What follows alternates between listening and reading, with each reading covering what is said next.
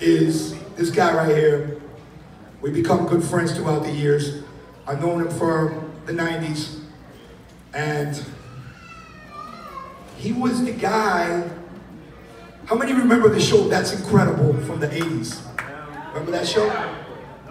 So this guy literally called That's Incredible and sent them a letter and told them about breaking.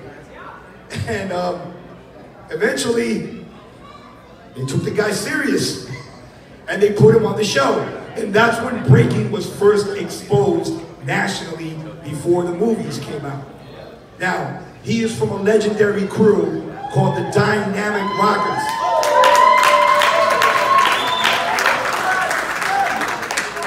I'm gonna take the stairs because I'm old. Just kidding. More experience, I'm actually more experienced. How you guys doing? First of all, how about a big round of applause for Stevie?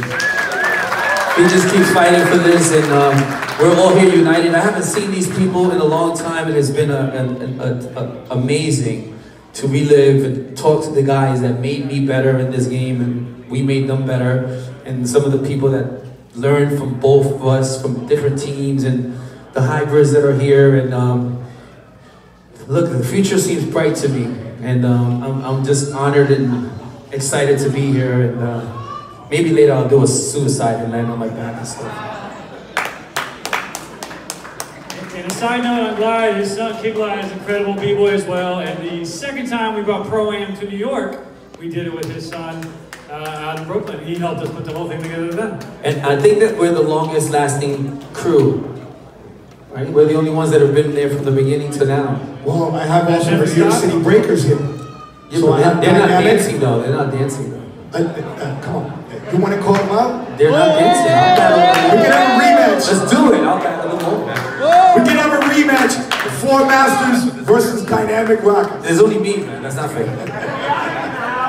Wait a minute. There's more of us than him. And everybody knows of the New York City Breakers, right? The crew, Beach Street. Excuse me, sir. Nobody called you over here. Go stand. Next fellow that my next judge that I want to introduce, this guy, incredible style. He helped me understand the essence of finesse. And he's also from the legendary Floor Masters and Magnificent Force, and was also in the movie Beat Street. So, fast break, please come to the stage. Thank you.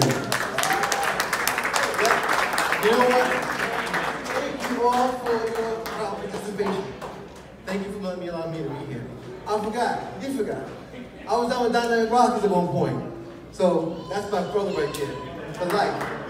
I want to thank my brothers, the New York City Breakers, alias known as the Floor Masters, that we used to practice so hard to get the way we were and how to be better, to evolve to a whole different level of dance.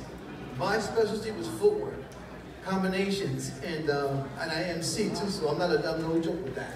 And I do vault work, so I'm here to do for these kids today, because it's not about me, it's for the kids. It's about to go to another different level. And I think you guys can give yourself a round of applause. Come on, y'all can do it. Don't be scared. Y'all do it. Y'all got it all made. But to get to you that day, I want to wish all these little kids over here grace and speed and finesse and prosperity when these guys go up. Keep it going, guys. Take it up. Peace.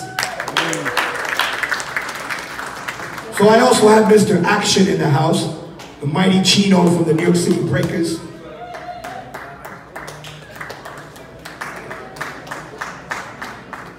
Now, guys, kids, I'm going to explain this to you, and it applies also to the adults. So,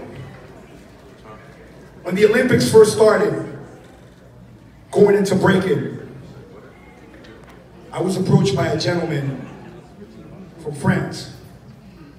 And I was actually the first guy he reached out to because I sent him a copy of my blueprint, just to let them know that I was official in what I was doing, and if they wanted to work with breaking, becoming an Olympic sport, I can talk to them.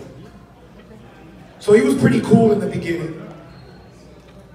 And then the scene got infiltrated by certain individuals that wanted to delegate the art form in their aspect of the sport, and some of them were European. No offense to the Europeans, because they really take breaking seriously. When you go to an event in Europe, you're talking about 10,000 people at a b-boy event.